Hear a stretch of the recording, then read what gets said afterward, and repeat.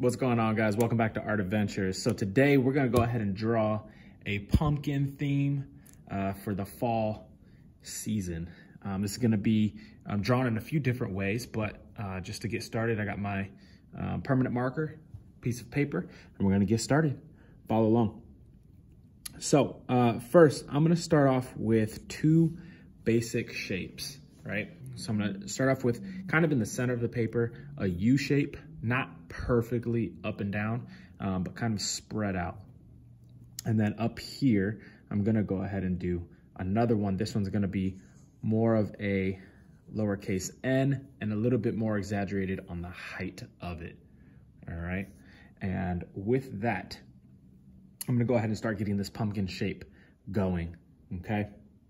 So, starting in the middle of this line, I'm gonna bring this down and connect it to the side here. Same thing, but on the other side. I'm gonna come down and bring it over. So it kind of looks like there's three lumps. All right, that's not completely it yet. What we're gonna do is I'm gonna go ahead and draw a stem here, two lines kind of at a curve, an oval at the top. Then I'm gonna go over here in between the stem and this left side of the pumpkin, okay? And I'm gonna go in between and draw another curve, but since I drew it higher on the top, I'm gonna leave it a little shorter on the bottom here. I'm gonna do the same thing between this, these two curved lines. I'm gonna bring it around and I'm gonna stop it before it gets all the way to the bottom. The last thing you're gonna do is just kind of do another little bump from here to that stem, and then same thing on this side to that side. So now you kind of get that it's caving in on the top, okay? Can't really see the bottom too much because you're kind of at a top view. Now, there's gonna be multiple ways that I'm gonna draw this specific shape. I'll show you in different videos. But for this one, this is what we're gonna do. Not on this curve, but right next to it, okay? We're gonna draw a shape like that. And then we're gonna draw another shape right inside of it.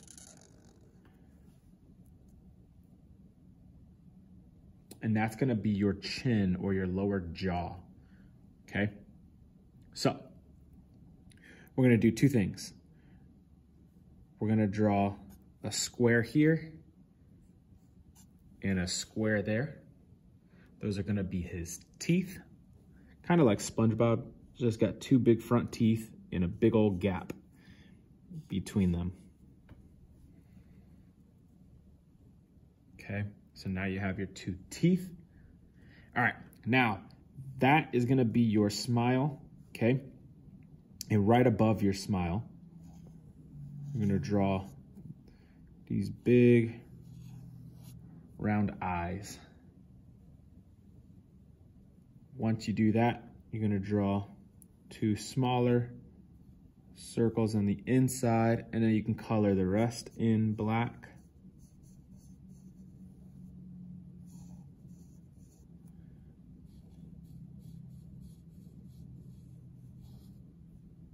Okay. And then we're gonna go ahead and draw the eyebrows. Eyebrows are gonna be a simple rectangle like this, rectangle like that. Nothing special. If you wanna color them in black, you can. If not, you just keep it a different color if you'd like. Kind of up to you. All right, so now since we're done with that, we're gonna go ahead and draw the body. The body's kind of fun, very simple, very easy, but really fun. I really enjoyed this body. So it's kind of similar to most of the bodies that I draw, with kind of in a chibi form. Two parentheses, right? Then you're gonna close this off, close this off. So you have an L shape on both. Then you're gonna go right above that, do a slight curve, a little bit bigger than this gap, and then do an angled line there. That'll close off the body. And then this way, we're gonna do our overalls. Our overalls are gonna be a little different. So we're gonna go down and up like a really long U, or like a noodle or a tentacle or something like that. And up again. Okay. In the center, but on the bottom there, you're gonna draw these two little circles on the inside. Those are gonna be the buttons. Make sure when you draw this line, you don't go through those two spots right there, but you also go higher than your two circles. Your two circles are gonna be what holds this piece of cloth up and the actual bottom part of the cloth up. So it's gotta be above the actual buttons. So there are your overalls. Now let's do two different things. We're just gonna give an end to the overalls. So either you could do like some black shoes, or since pumpkins are orange, I like to do orange feet.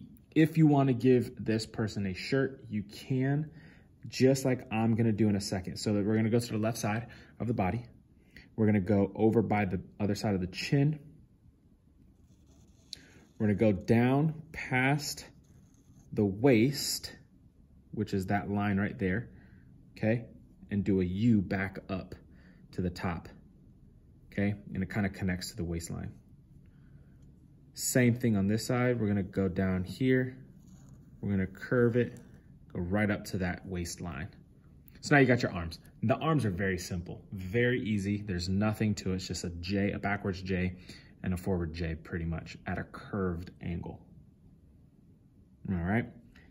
Last thing, find a spot if you can. I don't really have a big spot, so I'm not gonna do it, but what you can do is kind of make a little square as a patch, and just kind of gives it a little bit more detail. I don't have enough room, so I'm not gonna do it. Typically, that's what I would do, but in this case, we're not gonna do it. So on the arms, if you want to keep them out as if this is just body and he only has overalls on, that's okay. You can color those in orange to show what his skin color would be, or you could do how I'm gonna do and give him a shirt and just do lines like that to give him some sleeves. If you wanna do long sleeves, do them down here by the waistline and you'll have long sleeves.